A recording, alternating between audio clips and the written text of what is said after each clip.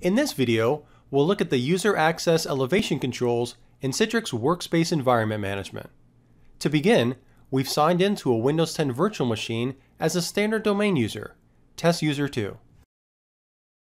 We'll launch the Paint application and then attempt to save a file under the root of the C drive.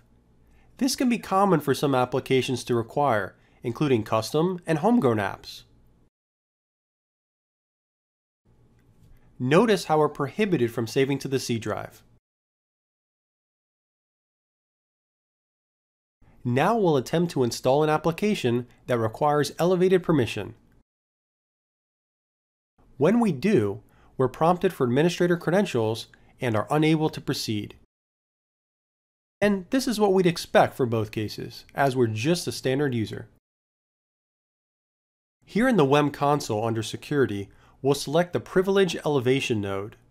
This is where we can elevate standard users with specific permissions, and do so only as required. Under Elevated Executables, we'll click Add Rule.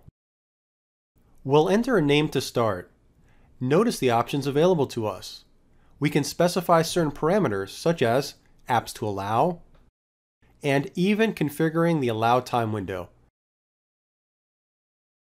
We can also apply to child processes. Next, we'll choose Publisher and browse for the Notepad executable. Notice how the slider allows us to configure wildcards. These could be for specific fields to match, or we could enter our own custom values. Let's look at some rules that we've already configured. This PowerShell rule allows specific groups to run an elevated PowerShell prompt, though note that the ability to run child processes is not allowed. Here we have a rule for the elevated command prompt that does allow child processes. And finally, we have a rule that allows running elevated executables under a specific path. Now we've logged on to a Windows 10 virtual machine again, but as another standard test user where the WEM policies have been applied. We'll launch Notepad, then launch a command prompt, and finally launch a PowerShell prompt. After, we'll open Task Manager to inspect those running processes.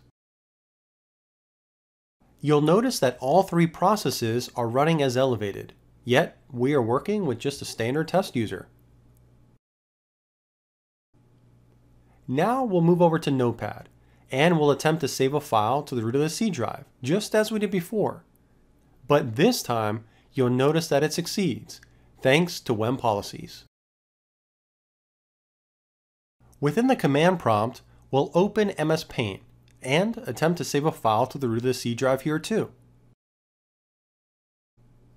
It will succeed because we allowed the use of child processes in the rule. Next, we'll attempt to do the same from PowerShell. Spawn MS Paint and try to save a file to the root of the C drive. This time, it will fail because we have not explicitly allowed elevation on child processes from PowerShell. Finally, we'll browse to the My Test App directory and attempt to install some applications that require elevation. We'll see that all of these application installations will succeed because we've allowed elevation on this directory within Workspace Environment Management. Back in the WEM console, under the Logging node for administration, we have a full audit trail of activities showing everything that's taken place in the environment.